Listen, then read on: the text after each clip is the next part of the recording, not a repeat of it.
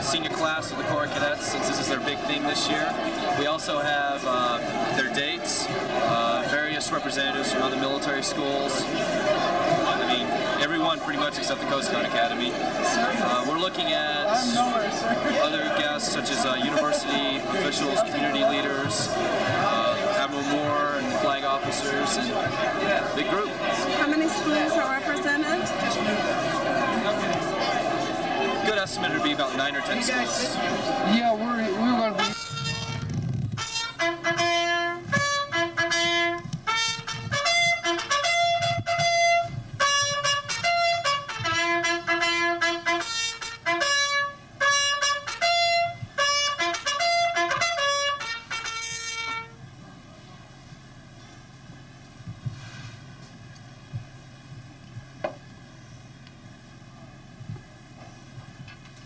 Will everyone please remain standing for the presentation of the colors? I-O! Arch!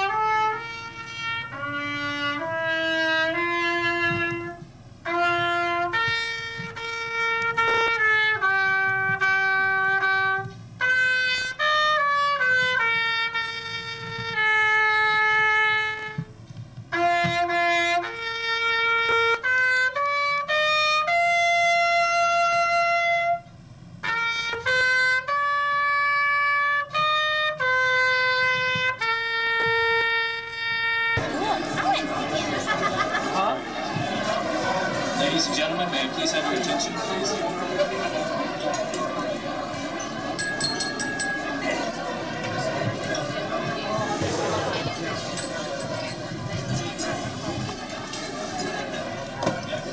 Ladies and gentlemen, may I please have your attention?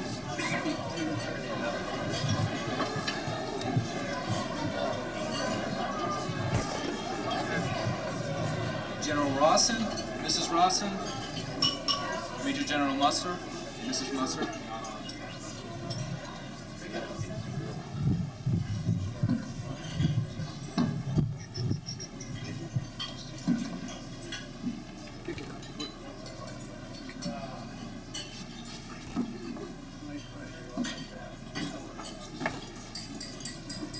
Major General Taylor, Mrs. Taylor, Major General Allen, Mrs. Allen, Deputy Commandants, and ROTC professors, representatives from the various military academies and colleges, distinguished community and university leaders, and the class of 2000.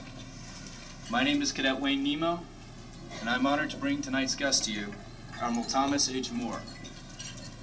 Admiral Moorer, considered by many to be the greatest living admiral today, began his naval career by graduating in 1933 at the head of his class at the Naval Academy. As a naval aviator, Admiral Moorer's illustrious career began by flying PBYs during World War II. Admiral Moorer played a key role at the Battle of Midway as being one of the first Americans to spot the approaching Japanese strike force during a reconnaissance patrol. Admiral Moorer is also one of the very few who could say that he was shot down from his aircraft and sunk on a ship in the same day. In 1958, Admiral Moorer achieved the rank of Rear Admiral and continued on to 1964, where he was promoted to Admiral. In 1965, Admiral Moorer became the only Admiral to command both the Pacific and the Atlantic fleets. After advancing to the position as head of NATO, the Admiral was offered the position of the Chief of Naval Operations by President Johnson in 1967. Under President Nixon, he was appointed to the Chairman of the Joint Chiefs of Staff for 2 terms, from 1970 to 1974. Following this appointment, the Admiral retired from the Navy in 1974. Admiral Moorer has been honored for his accomplishments by having the Navy's Supreme Strike Fighter, the Tomcat, named after him, and also receiving the first annual Naval Academy Alumni Association Special Award and the first annual Liberty Veterans Award. Admiral Moorer continues to support, advise, and defend many organizations and projects promoting America's national security, moral strength, and national values, including the National Security Council, the Liberty Veterans Association, and a special project with former Admiral Thomas Hayward to move the USS Missouri right next to the USS Arizona to serve as a memorial at Pearl Harbor. Admiral Moorer's long life service and commitment to his country serves as an excellent example for those who have served with him, who serve today, and will continue to serve in the future. And on a side note, Admiral Moorer has a special attachment to Virginia Tech. For last year, his grandson, Richard Moore, graduated from Tech. Everyone, please extend a warm welcome to our guest of honor, Admiral Thomas Moorer.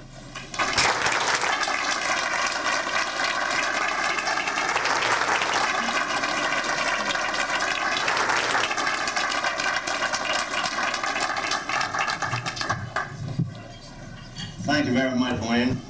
And while I'm talking about you, I want to express my appreciation for your help in bringing the representatives of the Liberty down here to talk to members of the Corps. Ladies and gentlemen, I find it a particular pleasure to come down here. I think that this is a special organization, and I think one can look around at these young cadets and see what great value they are to the United States in terms of not only security but also prosperity of our country as we move into this new age period. I think that it's clear to me that the faculty here quite properly spends quite a bit of time on character. And to me, character is a key human element. And if you thumb through Mr. Webster's dictionary, you will see words like ethnicity and honesty and veracity, and you can go all down the list. And when you put all those words together into one word, it comes out character. That's what we're talking about. One cannot lead without character. And anyone who attempts to lead by making rules that he refuses to satisfy himself is not going to stand up very long as an effective leader. Now, what I want to talk about, I've made many talks to midshipmen and cadets, and most of the time I tell them I know exactly what they're thinking. What they are thinking, they're asking themselves a question. Why don't that old saltwater admiral sit down so we can get on with the program? And so with that in mind, I thought I would cut my words short, because this is a special time for me, because it was exactly about in 1942 when, as Cadet Nemo mentioned, I was shot down. And if anything will make you a Christian, and when that happens, that's it. Let me go back a bit. I was at Pearl Harbor when the Japanese attacked, and my plane was flying a big float plane with a crew of 8, and they were all destroyed by strafing, and we immediately received 12 new planes from the States and was ordered to the Philippines. We never got to the Philippines because the Japanese captured before we got there, and we wound up in Australia and operated all the way from Singapore to Darwin, Australia. And in the meantime, the Japanese, when they departed from Pearl Harbor, had 6 aircraft carriers. They sent 2 to capture Wake Island, which was on the airline to the Orient from Hawaii. And the other 4 went south to attack Australia. And one day I was on a patrol looking for these aircraft carriers, and I found them. And they were a large number of planes on the way to attack Darwin, and these fighters peeled off and attacked me, and I promptly set my plane afire. And we didn't have leak-proof gas tanks in, although they existed, and we'd given all that we manufactured to the British. And that kind of burnt me up when I watched my plane run up along with the plane. But anyway, I hit the water, and we managed to, all of us were wounded, but fortunately not fatally, and we managed to get into a rubber boat. We had 2 rubber boats, one of them was full of holes. I could see the bullets. The Japanese were firing these 30mm incendiary bullets. One came right over my shoulder into the instrument panel, and fortunately I wasn't using the instrument panel anyway. I was just trying to get the airplane down on the water, which we did. We get in the life raft, and very shortly I see this ship coming over and picked us up. When I got aboard, I found out that it was a Philippine ship that was on its way to Corregidor to carry ammunition, which was needed by General MacArthur at that time in his air defense effort, and that the ship was loaded from stem to stern with ammunition. So I told my crew that I was confident we were going to get attacked again, and they were all to get back on the stern and wait for my orders. Sure enough, we went back on the stern, and I sat there till about 2 o'clock. It was hot as hell. It was right on the equator. But nevertheless, we sat there, and I looked up there all of a sudden, and I saw 9 dive bombers coming straight down at the ship. So I made every one of them jump in the ocean. Except one who was up to see the captain or something. I don't know why he didn't obey my orders, but anyway, he left the group, and we never did see him again. But we jumped in the water, and the ship went down at an angle, leaving the stern above water, and with the 2 lifeboats there. I climbed back on the ship. Well, just a small part of it now is above water, cut the lifeboats loose, and picked up all the Filipinos that survived, picked up my crew except the 1 man we lost, and they had no compass, and no water, and no food, but they did have sail. And I knew how to sail, so I put my co-pilot in one, I got in the other, and we set sail for Australia. But the 3rd night I heard the surf, and it was an uninhabited island north of Darwin, and we beached. It was the most beautiful white sand you ever saw, just like sugar. And fortunately, there were no cigarette butts, no Coca-Cola bottles, no sandwiches, and no old pieces of paper, because no one had ever been there. It was an uninhabited island called Bathurst Island. So we wrote in letters about the size of this table piece here, water and medicine. And an Australian reconnaissance plane came over. He saw that, and he dropped a note and said, "I'll be back." He came back later, and he dropped the water and medicine. He dropped another note and said, "We're going to pick you up at daylight." At daylight, they came over and picked us up and headed for Darwin. we just about got underway when along comes a Japanese flying boat and starts bombing us one bomb at a time. The captain had just come from Crete in the Mediterranean, which was the first place where land was captured by paratroopers, and he had been fighting the Germans. You know, that's where Mountbatten's destroyer was sunk and so on. So he was always comparing the Japanese and the Germans, and he thought the Japanese were punks. And he had a tar barrel on the stern of the ship, and every time this Japanese plane would start a horizontal bombing run, he would light off this tar barrel and back down in the smoke, and they never touched us. When we had finished using up all the ammunition, of course they left, and we entered Darwin. When we arrived at Darwin, the captain said, I'm sorry, but said, I got another mission, I got to put you off. He put us off at Darwin.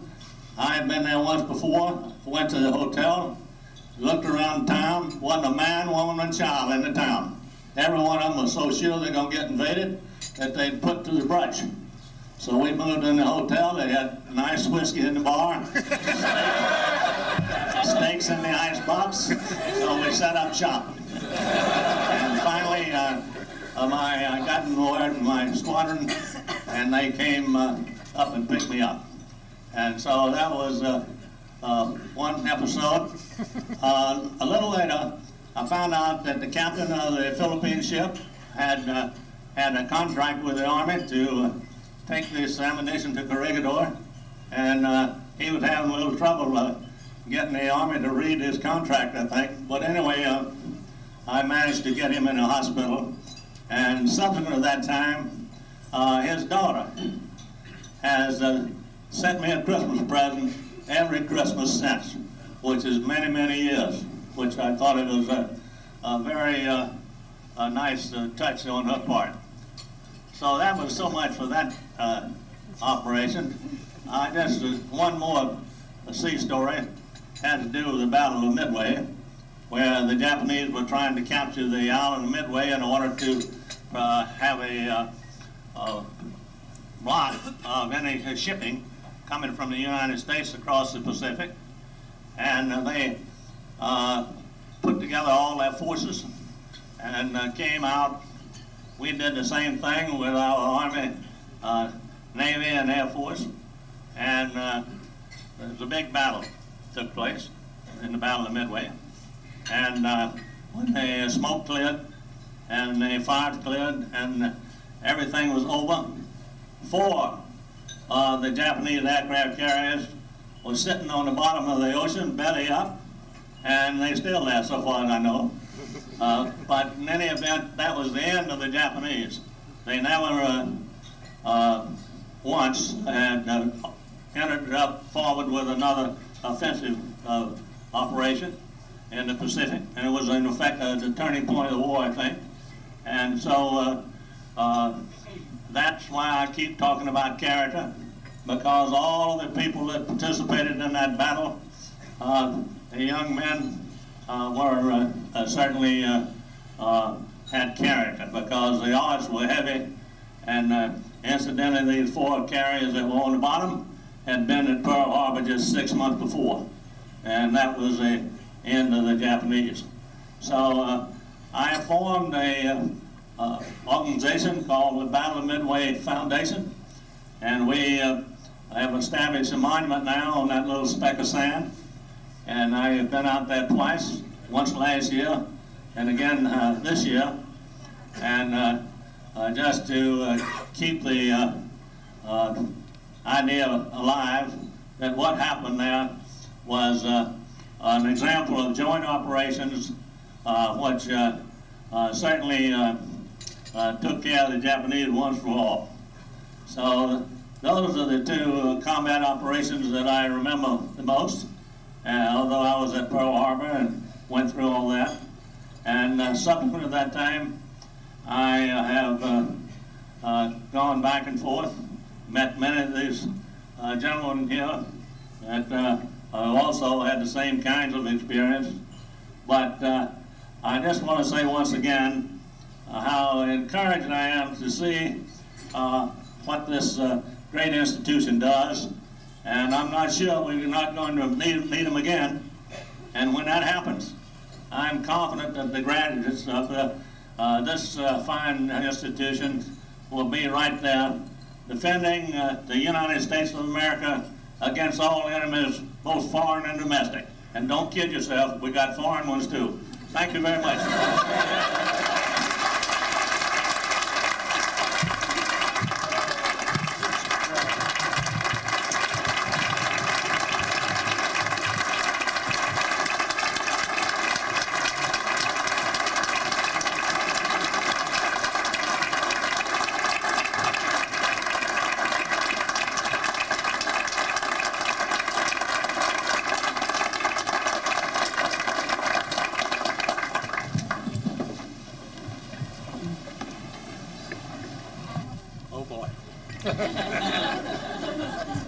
We would love to present you with this lovely parka.